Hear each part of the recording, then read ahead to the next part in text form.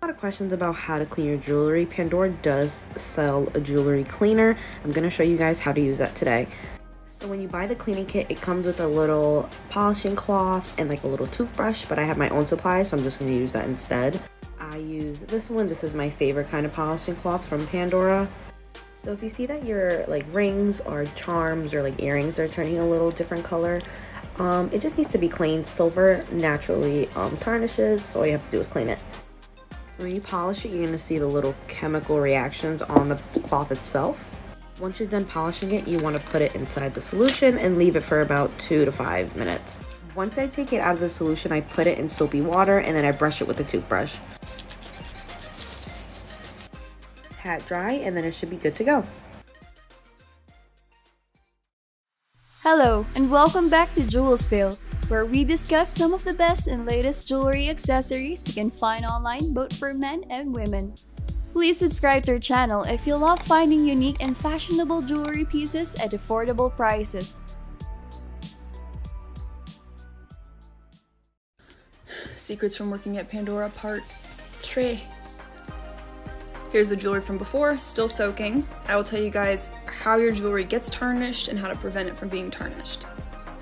Earrings and bracelets and necklaces tarnish when you don't wear them as often or if you leave them in a confined space. I find that actually leaving my jewelry sit out on my dresser in a jewelry dish, it doesn't get tarnished at all, versus keeping it closed in a box, where oxygen gets to it, causing it to oxidize and turn black or green.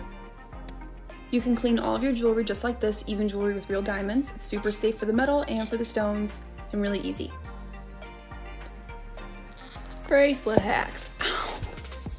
So you want a Pandora bracelet, but you don't want to pay $90 for it. I get that. Leather.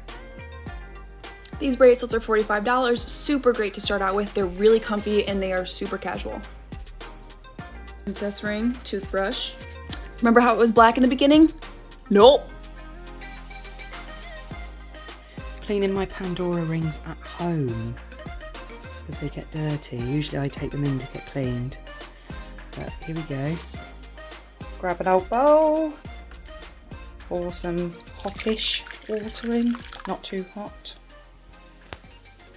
Very liquid, and drop them in. They need to soak for quite a long time, so be prepared. You need to get a little toothbrush as well to get in all the nooks and crannies, but first we're just going to leave them to soak. My son's first toothbrush, just give it a minute.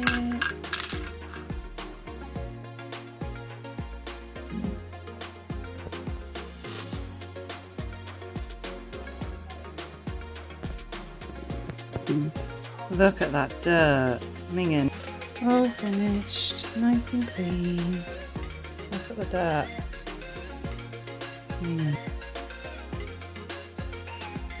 Okay, so now I'm going to teach you guys how to clean your Pandora product because I've gotten many comments about that, and I'm going to teach you how to keep your products clean and how we clean the stuff here at the store.